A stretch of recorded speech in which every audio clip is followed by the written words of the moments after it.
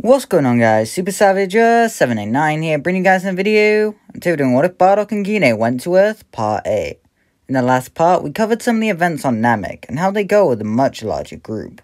Nappa ended up getting betrayed by Vegeta, leading to him joining Frieza for power.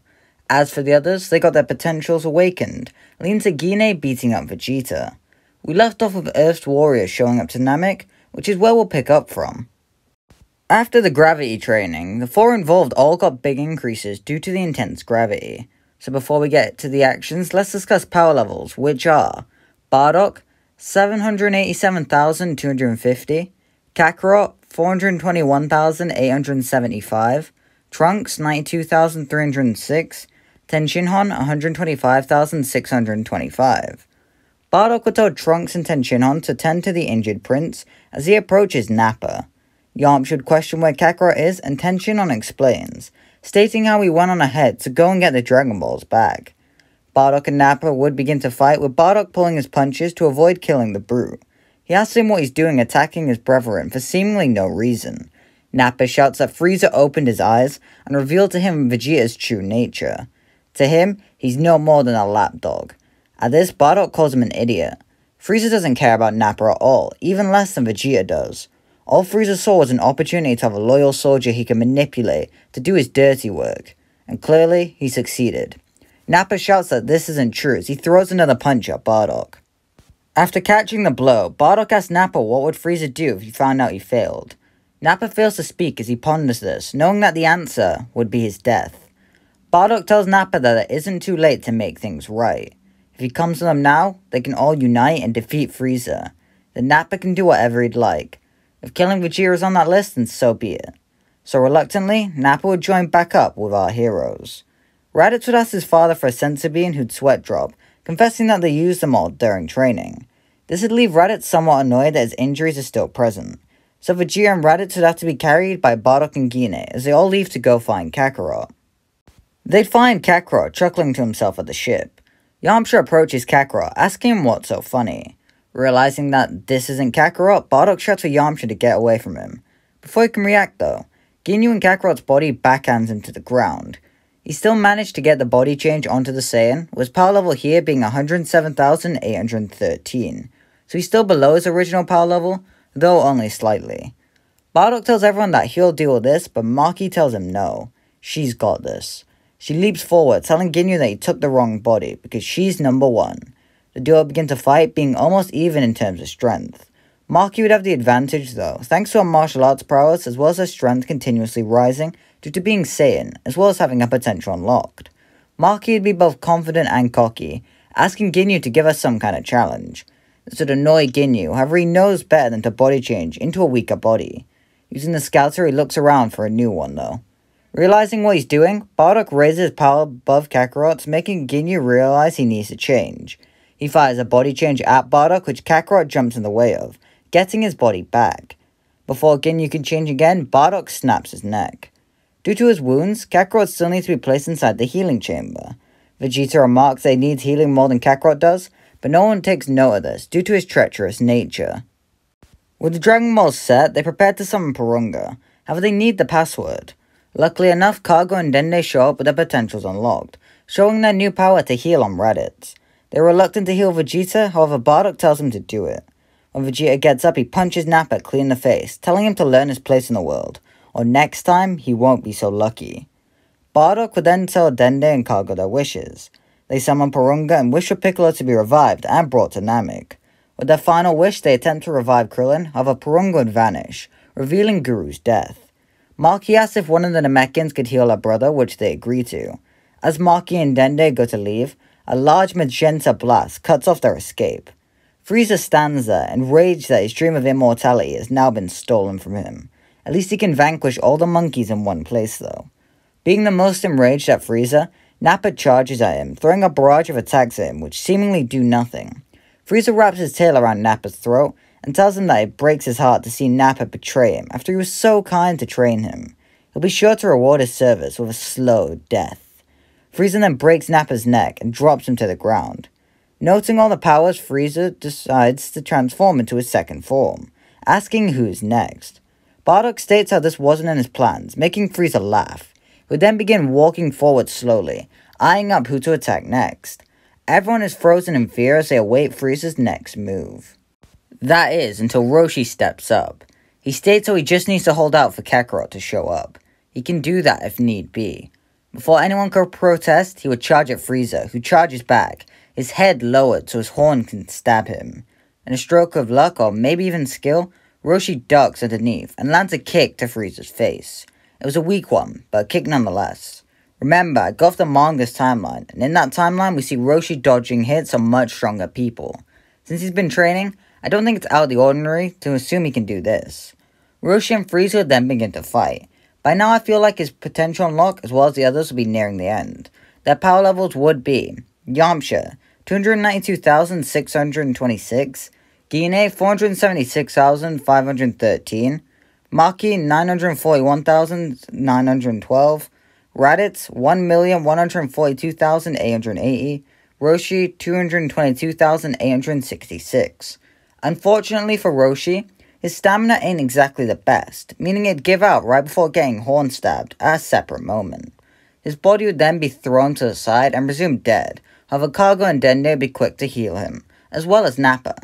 Bardock, Raditz, and Maki would all rush in and begin to fight against Frieza, which would allow them to get quite a few good blows onto the tyrant. So to combat this, he'd enter his third form, allowing him to regain control of the fight once more. Frieza would proceed to use his crazy finger beams onto the trio, causing some severe damage onto them.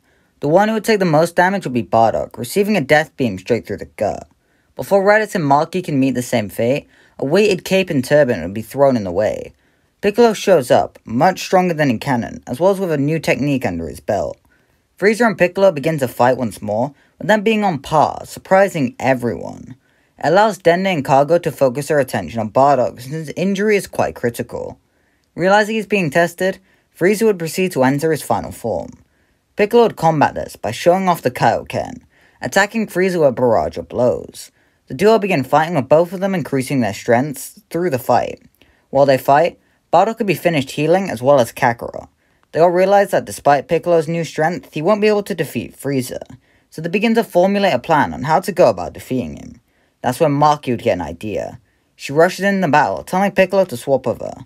While the Namekian tries to argue, Maki kicks him away, which gets her gut punched hard by Frieza. Piccolo gets back up, ready to rush off and continue fighting, when Bardock tells him to wait. Maki told him that Piccolo had a technique he was saving to let him be the strongest, separate from the Kaioken. It lights a bulb in the Namekian's head as he realizes the Makan Kosa Po is the answer. He asks them to buy him time as he places his fingers to his forehead, beginning to charge up the technique. Kakarot, Bardock, Raditz, Nappa, and Vegeta would then all rush into battle. While the Saiyans attacking him, Frieza would begin to feel overwhelmed, leading to him needing to begin raising his power. He begins to bat the Saiyans around, deciding to take some casualties. The first one to fall in combat is Nappa. Frieza's fist through his heart, Nappa smiles while coughing up blood. He grabs Frieza and tells him they're going out together, self-destructing in a bright light. It's ultimately futile, however, as Frieza laughs it off. Next up to perish would be Vegeta, since he didn't receive the self-inflicted Zenkai, so he'd be much weaker. As he dies, he'd still give a speech, which motivates the other three to continue going. While they would keep fighting, Frieza is able to body them as well, leaving them all damaged on the ground. Noticing Piccolo's Makan Kosa Po, Frieza rushes in to stop him. Yamcha, Roshi, and Gine all rush at him to stop him, however it isn't long for them to also be on the ground, bloodied and bruised. Of all hope lost, Piccolo decides that he needs to release the technique prematurely. That's until Trunks steps in the way. Frieza laughs, asking what the Saiyan spawn is going to do. Run along now and die with the rest of his race. Trunks then assume a battle stance. He declares that he's made up his mind. He will take a life if he has to. Trunks would charge at Frieza, his potential beginning to flow out with his resolve. It'd take Frieza off guard, allowing Trunks a few good hits before Frieza regains his composure. Using his foot, he grabs Trunks' head and slams him into the ground, telling him he'll pay for this. That's when he sees a red and purple light originating from behind him. Frieza turns to see Piccolo using Kaioken times 20, as he releases a Super Makan Kosa Po. He tries to dodge, but Trunks grabs his leg to hold him down. Frieza will be carried away as he tries to push against the beam to stop it. He screams as he flies off into the horizon, blood spewing to the terrain down below. Everyone would begin to celebrate as they all realized they did it. They succeeded. That's until a death beam hits Piccolo in a non-critical place. Everyone turns and sees Frieza stood there, missing an arm, now enraged. He shouts that they'll pay as he lifts Gine up. Bardock shouts to Frieza to stop, but Frieza only sees red. He closes his hands, causing Gine to detonate into ash. Everyone is left distraught at this death. The four Saiyans would all begin to glow in a yellow light, feeling enraged and saddened at the death of Gine. Letting out a scream in unison, Bardock, Kakarot, Raditz, and Maki all become Super Saiyan. All the Saiyans' powers are way above Frieza, leaving Frieza afraid. He shouts to the Saiyans to get away as he begins throwing ki attacks at them. This does nothing as their aura alone is enough to bounce it away. Raditz, Kakarot, and Maki would all rush at Frieza in a feral state of rage. Surprisingly though, Bardock is the one who's able to keep his composure, at least a little bit. He asks Yamcha, Roshi, Trunks, and the two Namekian children to wait for a moment. When he gives the signal, take everyone injured and leave. Though reluctant, they do listen. Bardock would fly over to the others to see them barely able to form fists, hitting Frieza as if he were a ragdoll. If his biology wasn't tailored to survival, he would die on the first blow. Bardock shouts for his kids, but they're unable to even register the sound of their father. With a solemn look on his face, Bardock would knock his kids out, leaving their bodies to fall limp. He then looks over to the others and shouts to them to escape. As they rush in and grab the trio, Frieza would take the opportunity. He forms a supernova and throws it at them, which Bardock notices. He kicks it away, but it impacts the core of the planet, making it even more catastrophic. Bardock would begin to beat into Frieza, holding his punches to not tear him apart in a single attack. Bardock's power level is well over 1 billion, so obviously Frieza's outmatched, especially without an arm. Meanwhile, I still think King Kai would execute the same plan with Porunga and Shenron to revive everyone and teleport everyone who isn't Bardock and Frieza to Earth. Having Frieza crumpled on the ground of a dying planet, Bardock stands over him, having Frieza at his mercy. The Saiyan raises up his hands, forming a ki blast to kill him. But then he hesitates.